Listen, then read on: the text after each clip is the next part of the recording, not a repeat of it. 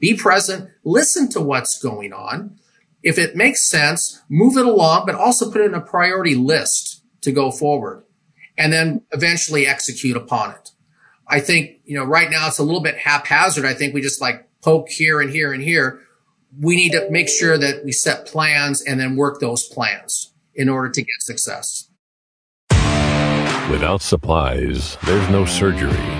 Without products, there's no patient care. Welcome to Power Supply, the healthcare supply chain podcast focused on helping you navigate the intricacies of logistics, purchasing, contracting, and supplier relationships. Each episode, we speak with healthcare executives, supply chain leaders, and innovative entrepreneurs from across the country as they share their stories, experience, and expertise on the industry we love. From the loading dock to strategic sourcing, from buyers to the C-suite, and across the enterprise, we tackle the real-life issues impacting the healthcare supply chain. Whether you're tuning in for conversation or inspiration, we're glad you're here. You're just in time to hear it from the source and stock up on insight. So sit back and plug into Power Supply. Today we are speaking with Jim McManus, principal at JPM3 Financial and Advisory Services. And in a way, Hayes, this episode is piggybacking off of a conversation that we had with Martin Lewis and really talking about adoption of new technologies and, from the manufacturer's perspective and a marketing sort of position. But today we're going to be speaking with Jim McManus about adoption of new technology, a lot more from the healthcare side, and talking about why supply chain has really been elevated and what's important to CFOs. Jim has been a CFO. We're going to get his background in just a little bit. And I know, Hayes, you've known Jim for quite a while as well. I've known Jim for probably 15, 16 years, and he is an outstanding executive. And to your point, he literally started his career on the consulting side, but he was a supply chain executive for many years out west. And now he's a CFO and he's moved his way up. So he has great insight. He's been there. He's done that. Come on, listen on to us because you're really going to enjoy it. All right. We're going to be right back with Jim. Stay with us. I'm Hayes Walder. This is Gary Skinner. And I'm Justin Poulin. A production of 17 Studios. You're listening to Power Supply. Today, we have the pleasure of speaking with Jim McManus, principal at JPM3 Financial and Advisory Services. And we're going to be talking about adoption of new technologies in healthcare and why the process for new technology adoption is so inefficient. This is piggybacking off of a recent conversation we had with Martin Lewis to some extent as well. So I'm sure we'll be drawing some parallels there. Jim, thanks so much for coming on the Power Supply podcast with us today. Well, thank you very much, Justin, for having me. It's a pleasure. So, Jim, why don't you just tell us a little bit about your background? I know you have a broad background in operations and finance and healthcare supply chain, and I'm sure that there's going to be several of our audience listeners that are familiar with you as well. Well, I started a very, very long time ago, so I know I don't look my age, but back in the 80s is when I came out of college and started my first career with a CPA firm, regional CPA firm in Southern California. And that was a great experience because I got to travel all over the place, which was fun. I got to get a good flavor of what was going on in the country. And as my time progressed with the CPA firm, we got involved with this thing called DRG-based setting for hospitals. And so I got involved in a large engagement there. And I really actually enjoyed it to the point where I ended up going over to the intermediary, which is also known for most people as the dark side.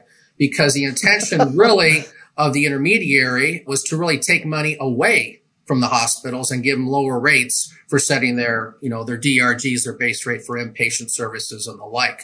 So after doing that for a couple of years, I realized I was on the dark side and I was recruited away into a regional healthcare organization, still based in Southern California.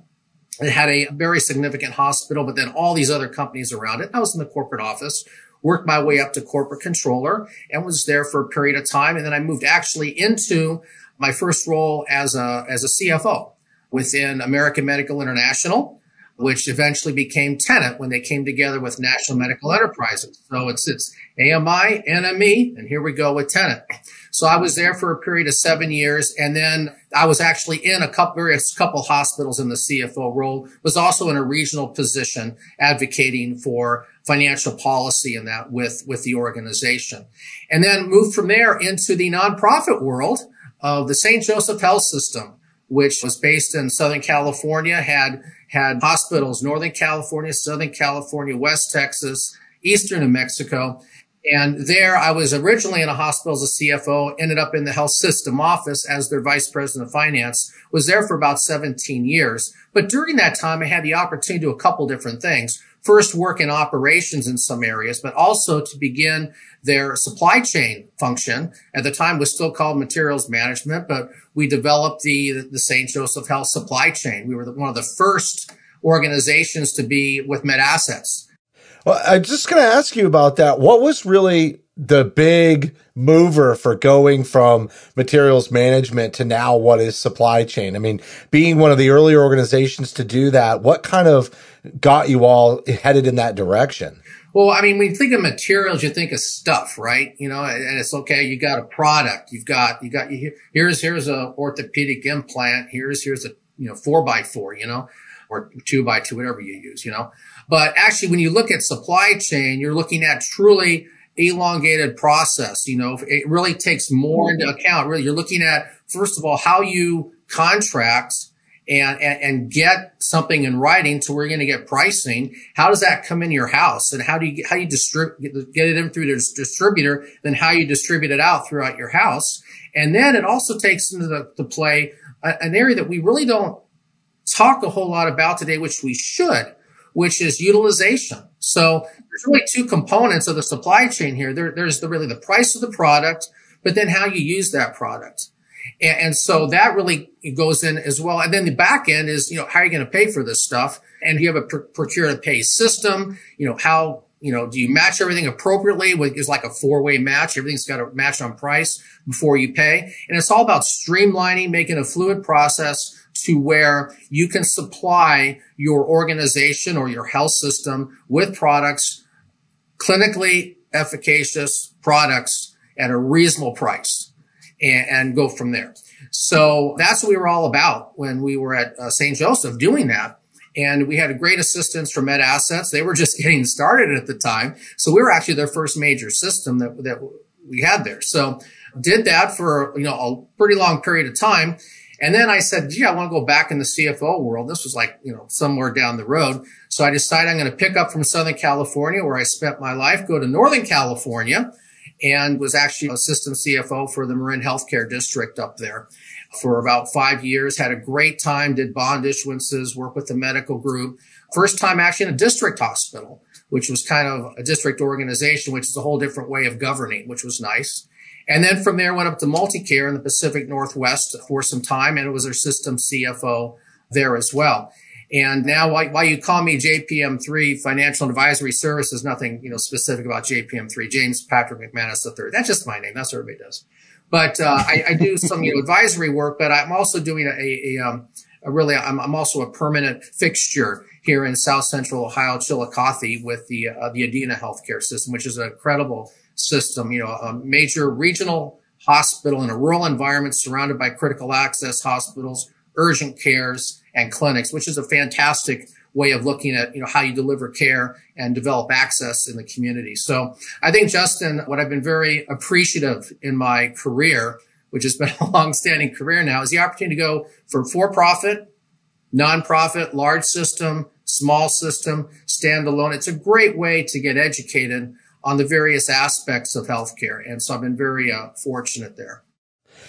As a CFO, how do you view supply chain? Like, its critical function. I mean, everything that we do in the hospital is about healing patients, right? So how do you, from, even a financial perspective, but also from the vision of the organization being at the C-level, how do you view supply chain for those, especially that are just coming up and maybe don't have as much exposure, or as we're seeing supply chain getting connected and more of an audience at the C-level over the last several years? Like, I think it would be helpful for some people to just hear, what the perspective of the CFO is related to supply chain. It's a real interesting question, Justin, because as a CFO, you tend to be more focused on the revenue stream. At least my conversations with CFOs, it's all about the accounts receivable, the AR, billing and getting paid for everything you can. And then other strategies around the balance sheet, the funding, the debt, all of that. And when you look at, and I did this myself, my first CFO position, I heard materials management. I said, just get the stuff, get it up on the floors on time. We're good to go. And that was about the end of it. I didn't really know much about, we talking about GPO. What is GPO? I had to get explained. That's a group purchasing organization. And that's kind of how it works, Jim, and all that. I said, okay, well, just get it done, that type of thing. Pricing wasn't an issue. Just we'll pay the price and get the stuff in. After I really came to St. Joseph and was working with the supply chain and developing that, I really had a different appreciation for its impact on healthcare.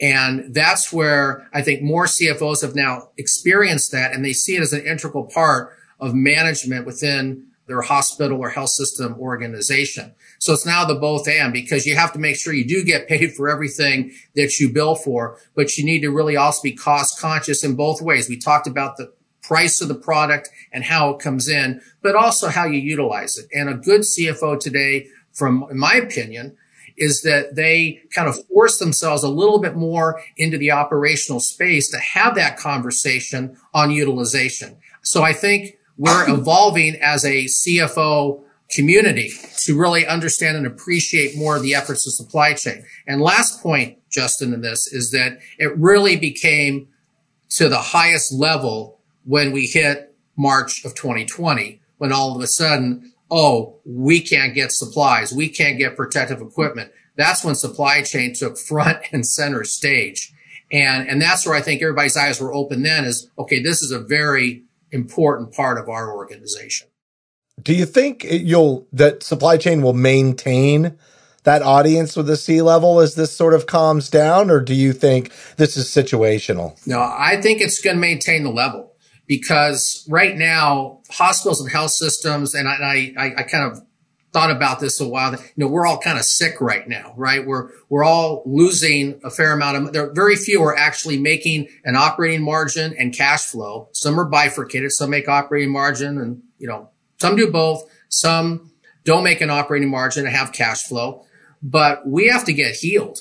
We have to be able to fix what we have, because so many organizations are just losing money every month. Admissions are down, outpatient services are down, contracting for the payers is challenging, getting paid appropriately is challenging.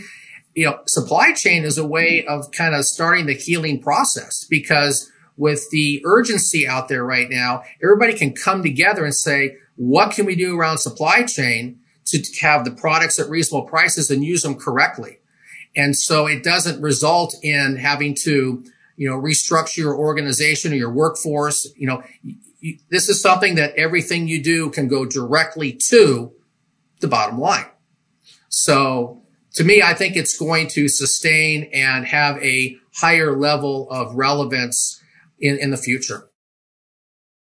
Jim, let me just jump in and change it a little bit. I think any organization that you go into, the supply chain exec, whoever's in that role, is fortunate to have you there, because clearly your background, you've been there, you've done that. So you understand those challenges of everything from exceptions to, you name it, back orders, all that good stuff.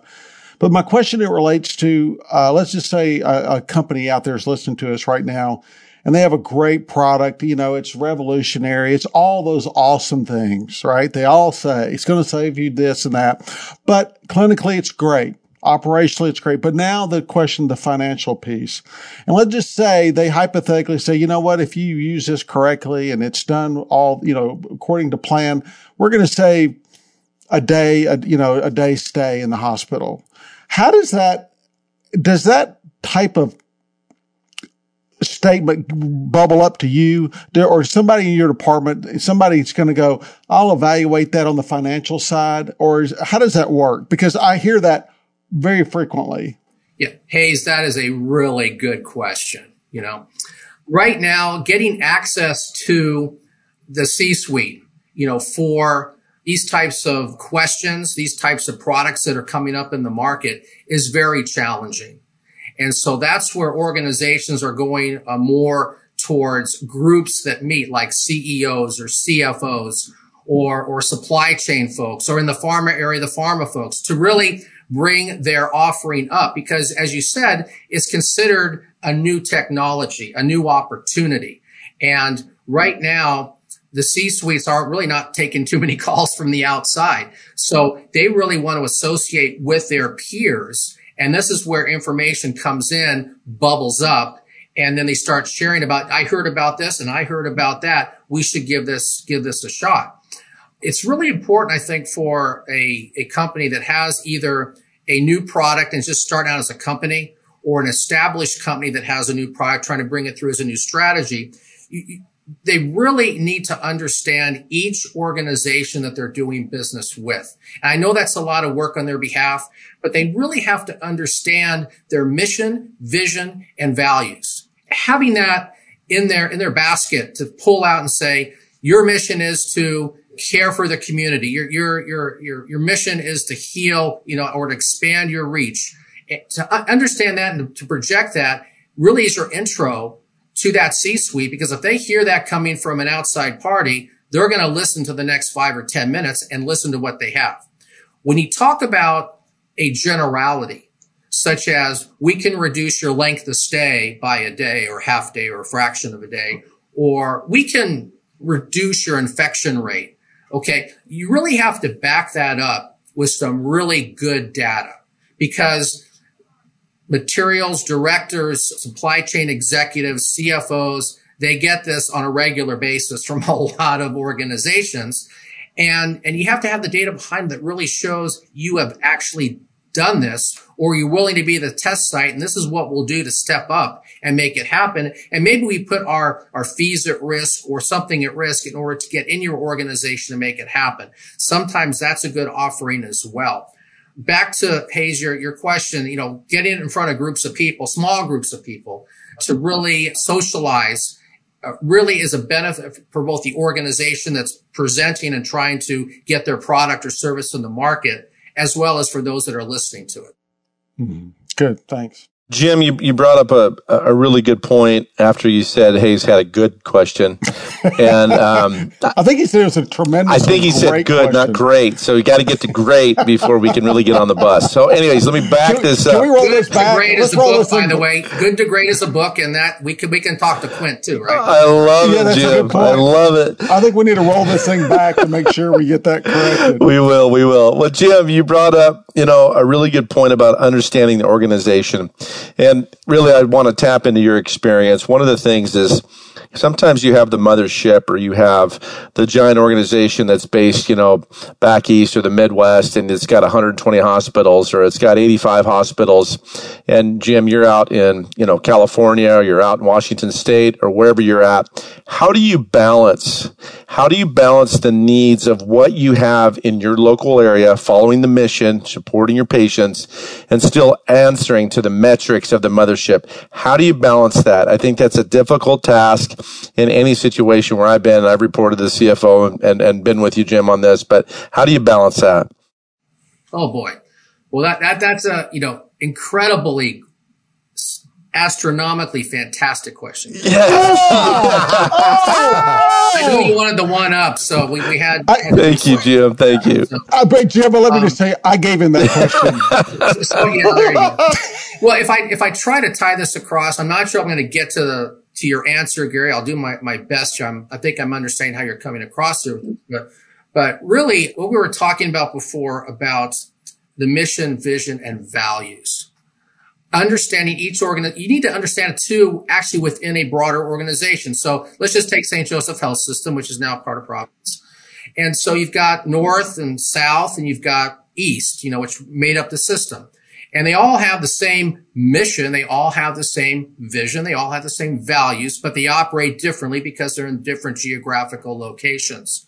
And so you have various CFOs in those regions, and they report into the, as you say, the health system CFO. And so what's really important here is connections.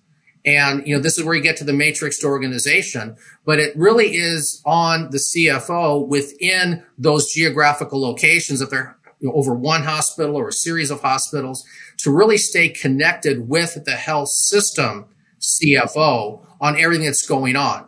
And so they're always doing it both verbally, and I always advocate for like monthly reports and writing to what's going on. And as part of those communications, you're taking into consideration how you are viewing the revenue cycle, how you are viewing supply chain, but also how you are viewing strategy of that organization. What's going on in your C-suite that the health system CFO needs to understand. And if you have an entry, again, by an organization that's trying to bring a new technology, you can actually be successful in that environment if you get into that CFO or that maybe it's a supply chain executive for the area and say, can we test it here as opposed to trying to win the whole system? We test it here. There's a couple good examples of this. One I'll give you is actually ICU Medical, which I think you all know about. They've been around for a long time, and they were actually manufactured. They never distributed stuff. They were manufactured. They sold to Baxter and Abbott and a few others with their technology. And they came to us as St. Joseph and said, we can do this without, we can do this. We don't have to use Abbott or Baxter for this. I hope we don't get in trouble here, but it was a long time ago, Beep, and so, beep. and so they go, we don't want to do your system. We just want to test it out at a hospital. So can we do that? Let's just test it out at one hospital, the tubing. Let's just do the tubing there. Okay. And we'll give you this, the price is incredibly low. And it's same tubing, it's the same tubing we distribute everywhere else. Can we try it out here? And so I go, yeah, let's give it. It makes sense. Good, compelling argument. We'll try it at one hospital. It worked there. And so all of a sudden it went system wide. Sometimes being patient and saying we don't have to win the system. Let's get in here. Yeah, just do a little bit and see if we can expand it from there.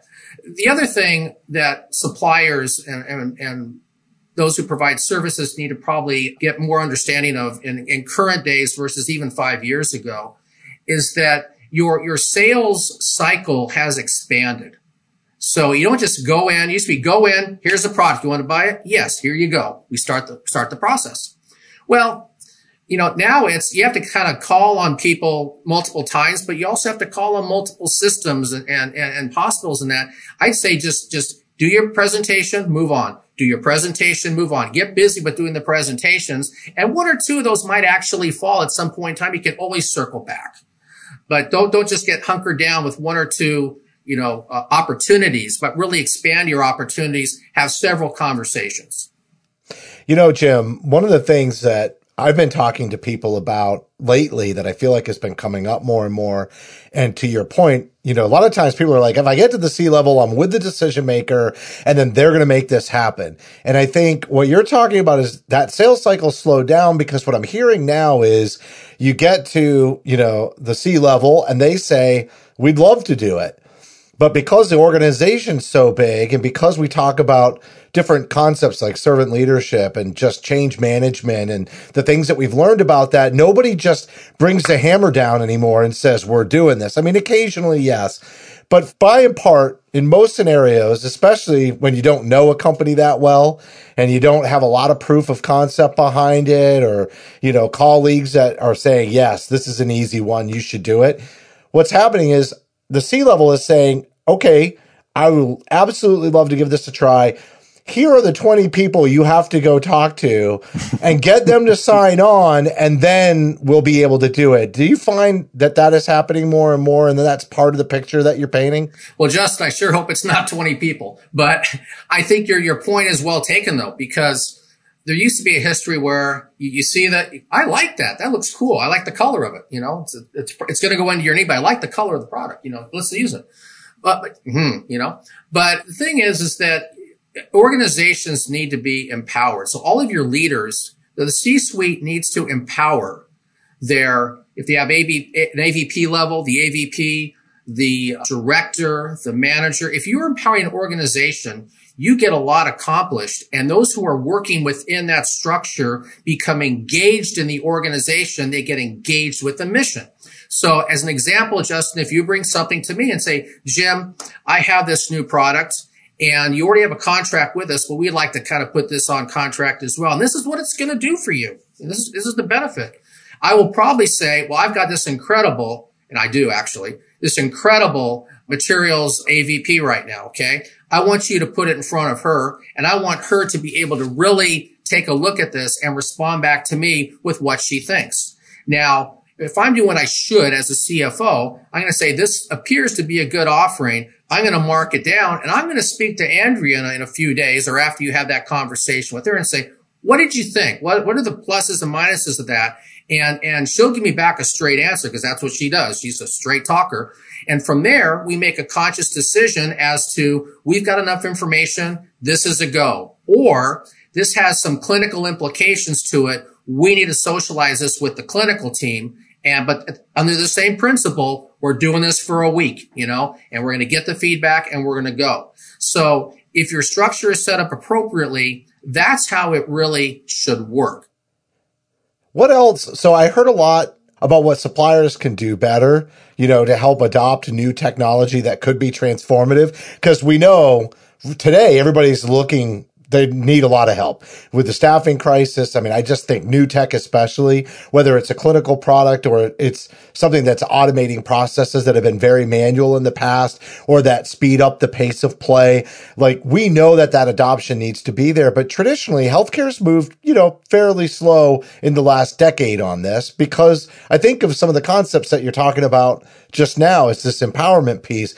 But we're also under really major constraints. So there's, kind of two different opposing forces that are really putting a lot of pressure on healthcare organizations that way. And I heard what suppliers can do better. And I think you started to talk about what healthcare does, but you alluded to the way that they could do it in a matter of still being able to maintain a pace of play that allows them to be as proactive and innovative and forward thinking as possible. What else can healthcare organizations do better as supply chain leaders are listening to this conversation today? Sure. I'd like to go back to my example, Justin, of ICU Medical, because I think this kind of highlights your point. I need to probably accent a little bit more because when they came in, I wasn't excited about doing this because they were offering like $100,000 of savings. And our supply chain spend was over almost $500 million at the time. Okay. So we got stuff on the docket here that's seven figures, all these opportunities that we have to go after that really require that we take the time and place our time in that. So being able to put it in a prioritization, that's what hospitals and health systems need to do, get that priority set and then work that priority list. And something that's maybe down here at the bottom, if it doesn't require a lot of your effort, if your supplier that you have that you're associated with can actually spend their time and help work it through to where it's minimal time on your part to get a result to determine if this is going to be viable going forward, you want to invite that in and make it happen. So I think we as hospitals and health systems need to first listen clearly to what is being presented, because sometimes we tune off and we're already at the next meeting we're thinking about what happened in the past. We're not in the present. Be present, listen to what's going on. If it makes sense, move it along, but also put it in a priority list to go forward and then eventually execute upon it. I think, right now it's a little bit haphazard. I think we just poke here and here and here. We need to make sure that we set plans and then work those plans in order to get success. Which is how supply chain becomes strategic sourcing. Correct. Absolutely. So I can say then that comment, Justin, was an incredibly insightful comment. Well done, Justin. Well done. Not just great questions, it's great insights. Insight is a new one. Right? New bar. That's how it works, right? Check is in the mail. All right, Jim, for perspective, you're talking about, the meetings and things. I would be curious because I did a time and kind of a meeting survey years ago with their CEOs and supply chain. On a given week, you as a CFO, how many meetings are you attending? What does that look like? And also maybe what does it look like from the perspective of talking about, who you're meeting with? What is it banks? Is it bond holders? What does that look like? I'll give you the overview, then I'll dive down like an eagle should, I guess, right? But exactly. The eagle and maybe the crow, because the crow likes to eat stuff. I don't know. Anyway, first from the eagle perspective, if you go back prior to 2020, we're talking maybe a maximum of 8 to 10 meetings a day. Okay, because most meetings would go an hour. You'd have everybody present, and you would talk about whatever subject matter you would have, and then you would do the next steps and move on. Well, now the meetings can be up as 16 to 20 a day because you are in a virtual environment. A lot of these meetings are now cut down to half hours, some of even 15 minutes. And so you're like moving back and forth. And I think that has caused a lot of anxiety with many executives, and maybe has led to some of our turnover that we're actually seeing today. I mean, there were a couple of different Becker's articles as an example that showed that we got a lot of, CFO turnover, CEO turnover, executive ranks, shifting, all that stuff. But from a CFO perspective, my time is I spend maybe half to 60% of my time now in meetings. And I do this consciously because I want time to be able to think and put stuff down in writing and get it out to people for strategy. I do the meetings with our CEO, our COO, our executive team meets weekly. I do several outside calls. I like to have a couple outside calls with peer CFOs during the week to see what they're doing, to kind of decide, what are you doing that I can pick up on? This is what I'm doing that you should consider doing. So I do that as well. And then each week I have a huddle Monday morning to meet with all of my direct reports as to how we're going to go through the week, find out what they're doing, what they need from me as far as help, and how they connect amongst each other to ensure that they're going to be successful for that week. And then I do individual meetings with them throughout the week to make sure they get what they need there. You talked about, I think, Gary, you're the one that talked about servant leadership, I believe, if I recall that right. Maybe it was Justin. It might have been Hayes, Anyway, maybe all three of you. But if you're a good servant leader, you're holding the position for the purpose of making sure that other people are successful. So the time you have, you should be investing in those people for what they do. So as an example, I have a supply chain background, and I do not want to get at Andrea and be in her back pocket all the time and micromanage her because she's the expert. But I do want to make her successful. So whatever she needs from me, I want to make sure I give her. The same thing to our revenue cycle team, the same thing to our finance team. So that's very important to really make sure it happens. Hey, Jim, just a quick add-on question to this. Is rounding taking place back in the hospitals? Is rounding a piece of the puzzle? I mean, during the pandemic and during COVID, I think that stopped a lot. But are we back going to a floor and running into the VP of nursing or the director of supply chain? Are we rounding again? Is that happening? We are. And it's so important right now because of the, all the discussion on burnout, the anxiety that's out there. It's really good for people to see leadership, even leadership that's not in the area, come in and really have a conversation.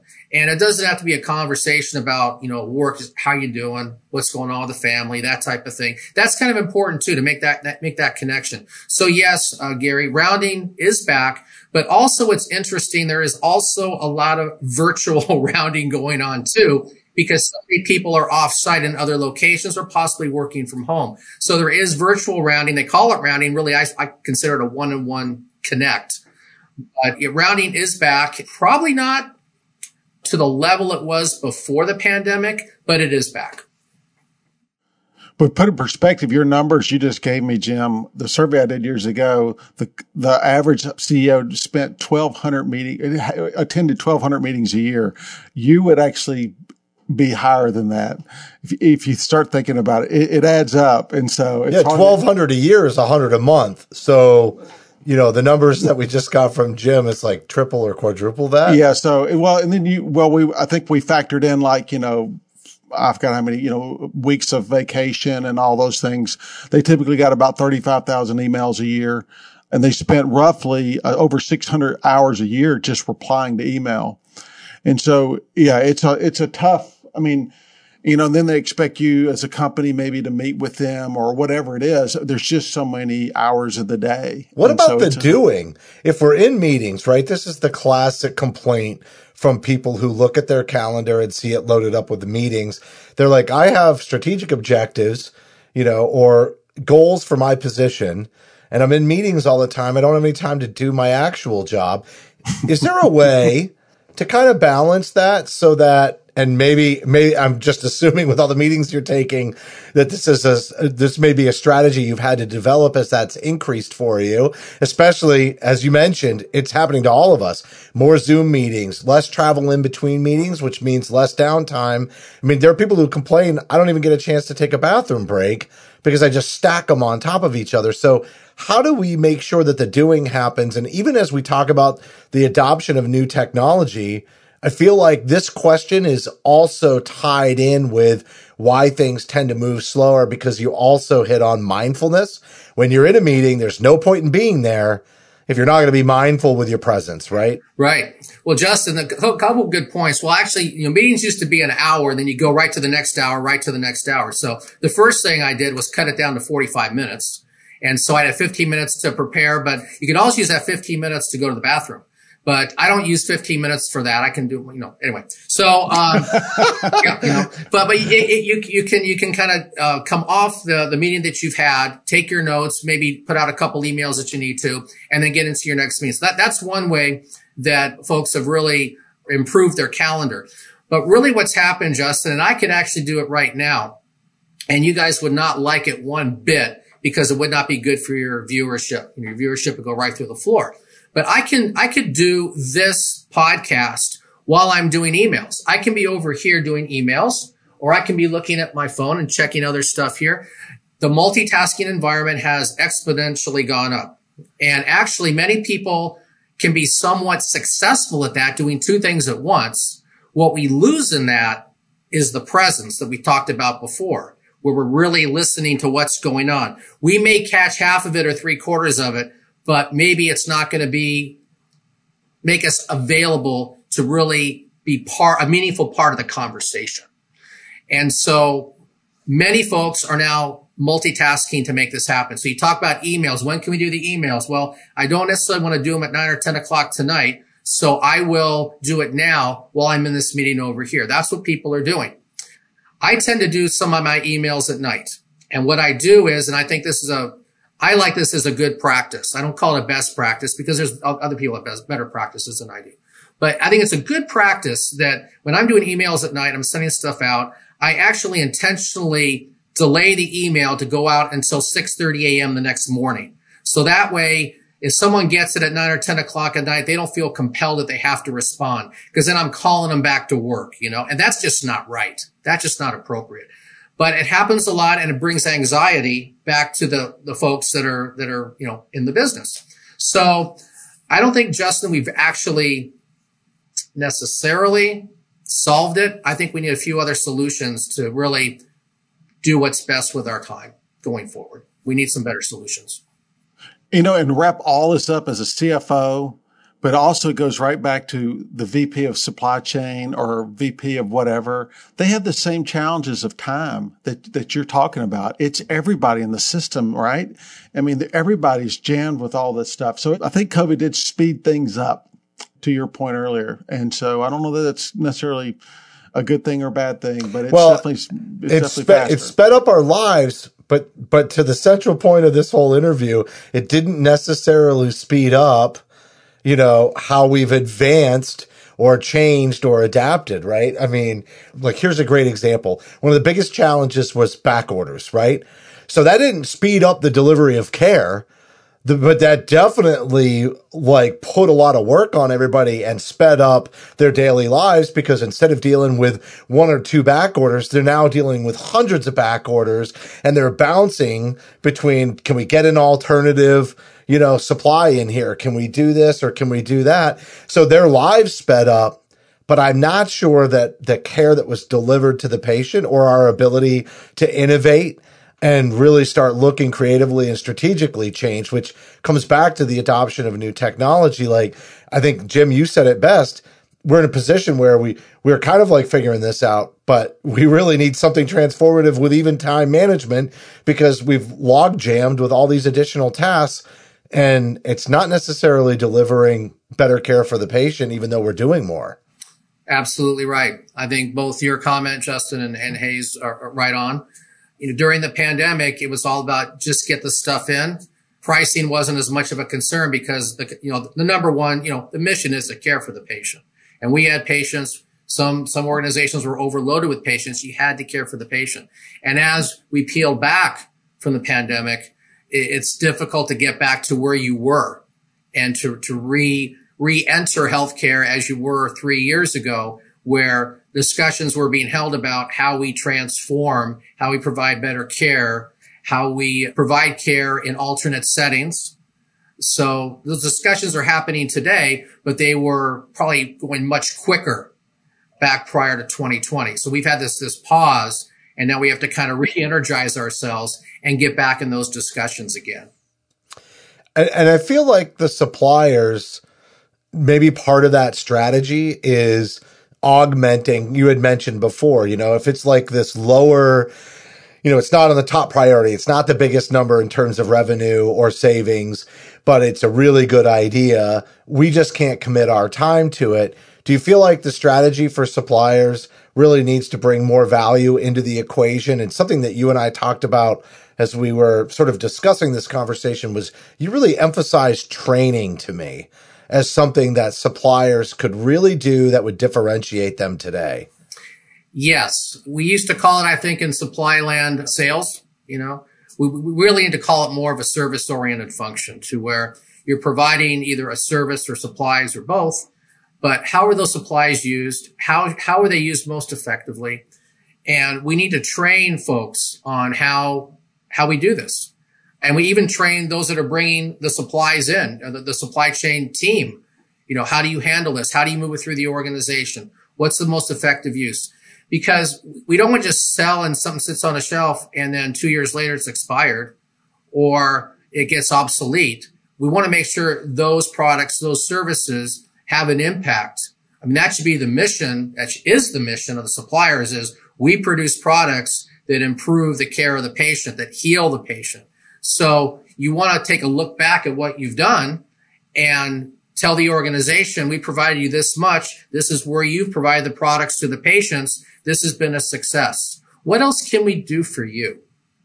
And so that training is kind of important, and that interchange is kind of important as well. There's been a lot of talk across the United States and globally, for that matter, is capital. And capital right now, we used to be able to put it on a list, and 6 to 9 months we get it. And I see, and I'm hearing a lot of the break fix category is where we're at right now. And it makes me nervous.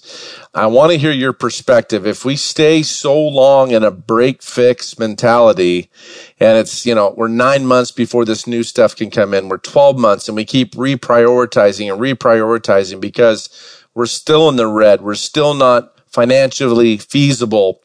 Is that a bad way to go? Is it concerning to you? I just want to get your perspective from a capital perspective, taking care of our patients down the road on that. Yeah, I am extremely worried about this, Gary. And you are correct. We are in a break fix mode. My estimation or guess, I'll never say guess probably. Like I guess UCLA is going to win over Gonzaga. Exactly. Something like that. But my idea here is that we're probably in this break fix picture or the window for about 2 years. And the reason for that is because the cash flow situation of many organizations is negative. And there's a concern about the performance of the investment portfolio and if and when that's going to come back. Well, it's not an if, it's when it's going to come back. But is it going to be 1 year, 2 years, 3 years? And they can always dip into some of that for capital if they need it. Or they can go out and finance, whoops, wait a second, the rates are pretty high, And then you got this thing called MADS, M-A-D-S, which can make you MADS, but it stands for Maximum Allowable Debt Service. And you have to have the cash flow at the end of each year to say that you are meeting your MADS metric with those who have issued bonds to the bondholders, the trustee, and the like. And a lot of organizations had that difficulty in 2022. So everybody's looking at an easy way to preserve cash. And one of the easiest ways is we just pause on capital. And so we've gone from a capital planning scenario of 12 months, which to me is still very short. It should be like 5 years, to you got capital, say, your hospital has capital of $5 million, and you will spend it when we say you can spend it, and you have to produce something that really absolutely needs to be replaced now. And so that's kind of where we are. And we will be that way, I think, for 2 years, Gary, until we have more organizations that head back into the cash flow positive area and healthy cash flow, to where they can start really putting dollars out there for either expanding their system or, replacing facilities or renovating facilities or buying that new piece of equipment that's going to do much more on behalf of the patient. Man, I could not agree more on moving from a 12 month to a 5 year, because how many times do those middle of the ground capital, needs just keep getting kicked down and nobody even sees it because there isn't a 5-year plan. There's a 1-year plan. And when you get through to that end of that year, something else becomes a priority again. And the next thing you know, you are in break fix land with all those middle of the ground, capital pieces of equipment. So Jim, this was a phenomenal interview. And, I think you gave us a multi-level kind of understanding of not only today's environment, but how to be successful. And, as everybody likes to say, this is kind of a cliche in healthcare now, but from both sides of the table and the perspective, because the partnership is so important. So I appreciate you sharing your insights today and the compliments that you gave all of us for our questions and insights today. Well, I do appreciate your time. And I think what you actually do, and this is a sincere compliment, the other ones were too, but this is a sincere compliment that, what you do here is also important because you're spreading the word. You're getting several different views from either CEOs, COOs, CFOs, VPs of various areas of supply chain to really express what they believe. And you get common trends, which are important for people to hear. So getting the word out, which is what you're doing, is very important, and it's very meaningful. So please, don't stop doing it. Keep putting on those headphones, and make it happen. If you only knew how much we made doing this, we would never stop. Justin's cutting checks every day. Yeah. In that case, I should probably come on board and buy myself some headphones. That's right. That's right, Jim. And get a deer behind me with antlers or something. Exactly. That's right. Some redneck. Yeah. Exactly. Yeah. Yeah. Well, you've been great. I appreciate Jim. Yeah. Honestly, we could probably bring you back for a lot of different nuanced conversations at some point. So we might have to reach out to you again because you'd be really good at multiple things. So, yeah. Well done. Love it. Well, thank you. I appreciate you all and what you do. So, no, it's awesome. You're a good friend. Thank I you for your appreciate time. it. The Sisters of Carondelet would be proud. The Sisters of Carondelet would be proud. There we go. Yep. Go Vols.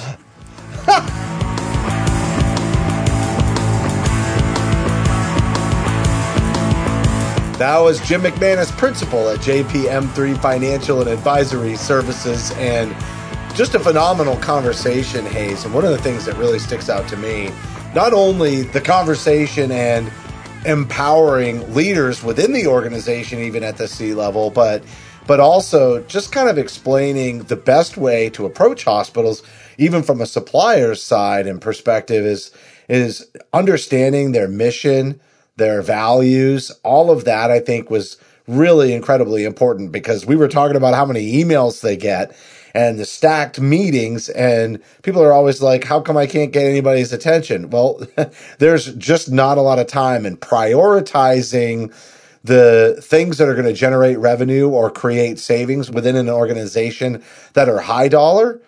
At that point, it's pretty easy. You just kind of line them up and you work your way through. But I thought it was really insightful that Jim said on some of those lower opportunities for an organization to save or generate revenue, if there isn't going to be a lot of work required for the supply chain team, then in that case, getting more partnerships from the vendors, you still got to move those ones through too, to just have those add up over time and contribute to what currently, and Hayes, you probably know this better than anybody, are some pretty astronomical targets for bottom line improvement for healthcare. Yeah, it's almost it's crazy to think that some of the targets that they've been asked to hit on supply chain is absolutely ridiculous. It's year over year they're supposed to take out tens of millions of dollars in some cases. So it's really, really difficult. And back to what you said earlier, the speed and the velocity of meetings and time and information and emails, it's nonstop. So it's a very, very difficult time for everybody in this business. But supply chain's got a tough one. And it was really interesting because Jim's past, he has been a supply chain executive at a big system. He has been a CFO at 2 different systems. So he has great insight, and I really enjoyed it. He did a good job. Yeah, fantastic communicator for sure. That's going to do it for this episode. The best way to listen to our podcast is by downloading the smartphone app for iPhone and Android. We've got all kinds of categories of content, articles on the go, if you're not already listening to those. But if you are listening to podcasts on Apple, Amazon, or Google Podcasts, certainly you'll find us there. Just search for the Power Supply Podcast. We're also on iHeartRadio, Stitcher, Spotify. Really, you can find us anywhere. We love feedback, so we want you to comment on the social media posts. Definitely follow us on LinkedIn. Connect with us. You can even send us an instant message. Let us know what you think about the podcast or if you'd like to come on it. But more importantly, beyond likes, we'd love to see comments on the episode post. So if you learned something from Jim today that was really helpful, go find the post on LinkedIn, make a comment, and engage with us there. If you do want to keep your comments private, you can send us an email to info@powersupplymedia.net as well. And on behalf of Hayes, Gary, and myself, thanks for listening to this week's episode of Power Supply.